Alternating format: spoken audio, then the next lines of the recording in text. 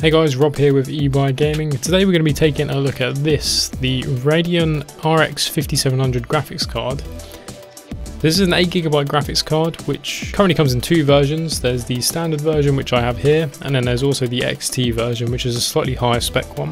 So at $339.99 this card is basically a direct competitor to the RTX 2060, with the XT version being a direct competitor to the 2060 Super. For this review we're going to be looking at the PowerColor version of this card. So the card itself feels very sturdy and features the blower style cooler which you see on a lot of these reference cards.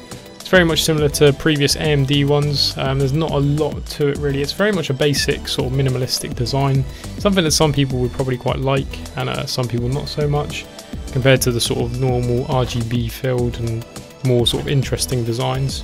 But I found in the system that we tested it on, where there was already RGB lighting inside the PC, it actually reflected quite nicely off all of this, so it did look quite good despite the lack of actual lighting on the card. Now the one thing that I did notice when I started unboxing this was how sort of basic the packaging was. Having unboxed an RTX 2060 straight from Nvidia, one of the founders cards, it was a lot different of an experience when I was unboxing that. It just felt a lot more premium, whereas this was pretty much just basic kind of cardboard. It was well protected, there was definitely nothing that, that would have been easily damaged in there, but it just wasn't really the best experience with unboxing. And then it was pretty much just the card inside and then just the quick installation guides that were in the box. And while it's not a huge issue, I just think it's something that's quite nice sometimes, especially when you're spending so much on a new graphics card. It's nice to, you know, have some decent packaging, which makes that kind of unboxing experience just a bit more exciting as well. So one of the other things to note, which you've probably already noticed, is that the card does not have a backplate. That's kind of an easy win to me, like having a backplate. I think it's something that I'd like to see more companies doing more often, even with these sort of more basic reference cards, just because it gives it that little bit more of a premium feel. And obviously protects the back as well. Again, it's not a deal breaker, but it's just one of those things that just the addition of that backplate could make the card feel a little bit more premium. So inside the card, for the actual specs, the base clock is 1465 MHz with a boost clock of 1725 MHz. The total memory for this card is 8GB of GDDR6, which is 2GB more than the RTX 2060 has. That's kind of a big thing for this card, because one of the key sort of criticisms of the 2060 when it came out was that it was only 6GB of VRAM. So bumping that up to 8GB is definitely a good option, and it does mean that generally with this card you are going to get slightly better FPS than the 2060. This also has support for PCIe 4.0, and for the outputs you have 3 display ports and 1 HDMI port, which is again is plenty. I don't think you'd really need more than that, and they're quite nicely sort of lined up there.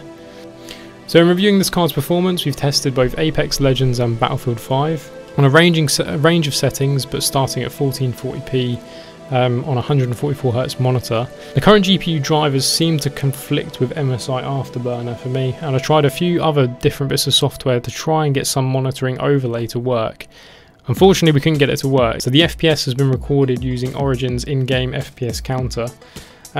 It's one of those, again, little issues that I guess it's just like a teething thing with the new cards. So I imagine once they've updated the drivers again, it will probably be sorted, but it's just a bit of a oversight, I guess, and something which I found annoying during sort of testing the card.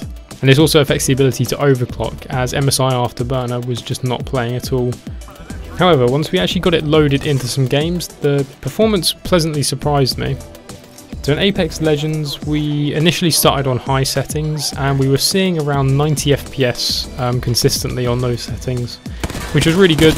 But generally with Apex Legends, it's going to be played on lower settings, especially for the guys that are playing for esports and want to make sure they get the absolute maximum performance possible. So we also tried it on low settings, and that was well up in 140 FPS consistently, and that was obviously the max refresh rate of our monitor. So in that regard, it did really well performance-wise, and we were definitely impressed.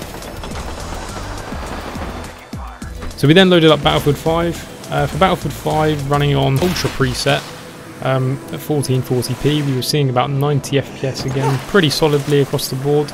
And this was during the single player, so unfortunately we couldn't get onto multiplayer, but it would probably be a little bit less on multiplayer, but the single player kind of gave us a rough idea still of how well it was performing. And then we bumped the settings down to low, and we saw it sort of spike up to between 100 and 120 FPS. It sort of varied quite a bit depending on what was happening in the game.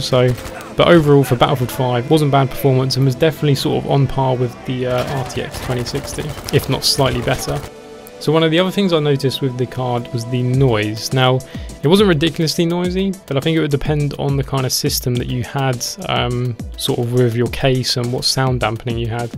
Because once it got into load, the fan did ramp up a little bit and start to create some sort of audible noise, which I noticed sort of having the PC on the desk next to me with a tempered glass panel on it.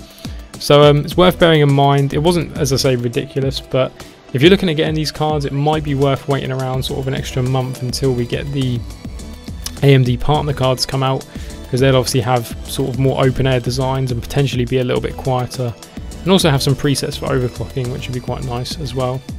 So the biggest thing in my opinion that's missing from this card is the features of the RTX 2060. Across the board, we've seen a very slight improvement in performance FPS wise over the 2060. But when you look at the features that that card has as well, it's kind of a case of deciding what your priorities are. So if you're out there looking for just pure performance, pure gaming, frames per second, getting the maximum for your money, then I'd say this is a really good card to go with. But if you're looking at doing something like streaming or recording your gameplay, also if you want to get into ray tracing games, then the RTX cards are definitely still the better choice. Obviously this card has no support for ray tracing in games, and it also doesn't really have an equivalent of the NVNC encoder that we see on the RTX cards. And then again with the ray tracing thing, I guess at this kind of price range anyway with an RTX 2060, the ray tracing performance isn't that great. So the biggest thing is going to be stuff like shadow play and streaming. If you're into that, I'd say stick with the RTX cards. If you're looking for pure performance, then AMD has definitely brought a very viable option to the table. So guys, that sums up our video of the RX 5700 graphics card. I hope you guys enjoyed this video. If you have any questions about the card, then please leave a comment in the comment section below this video. If you enjoyed the video, you found it helpful, then please leave us a like. But other than that, thank you guys for watching, and I'll catch you in the next one.